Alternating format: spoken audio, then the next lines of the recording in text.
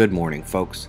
I've tried to avoid saying the word drought as we've been kind of bombarded with it lately, but for a quick update, it is still getting worse.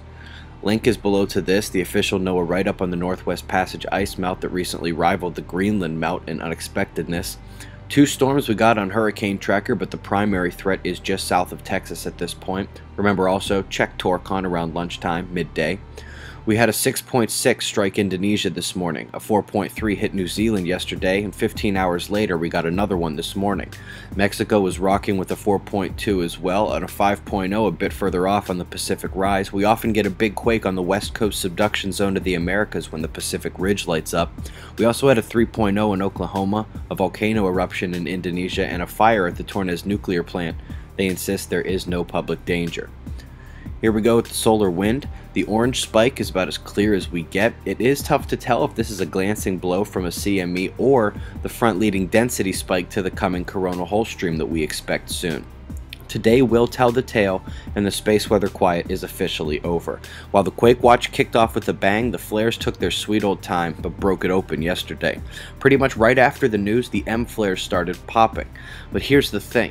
These blasts were from behind the limb. If GOES had a clear shot at them, they might have registered much higher. The M5 that we got may have been close to an X flare in reality. That spot has officially turned over the limb this morning. She is at least a Gamma class, much scarier than the little guy up front.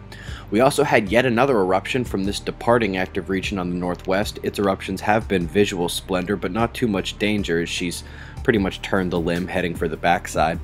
These dark coronal holes on the south are the ones mentioned earlier that we expect to hit us soon. Few plasma filaments surrounding them. And up here near the equator on the left, the dark area turning in is our everlasting pyramid, snowman, big bird coronal hole that will not go away, coming in for another pass right about the time the August 23rd watches get going. Go figure. With this morning's Indonesia quake, that's 4 significant tremors during this watch. Let's hope we're done for now, but I'm not so sure we can expect the sun to quiet down. Hopefully with the watch ending, so will the bigger flares, especially with that new sunspot set to face Earth. That's the news, folks. Eyes open. Be safe.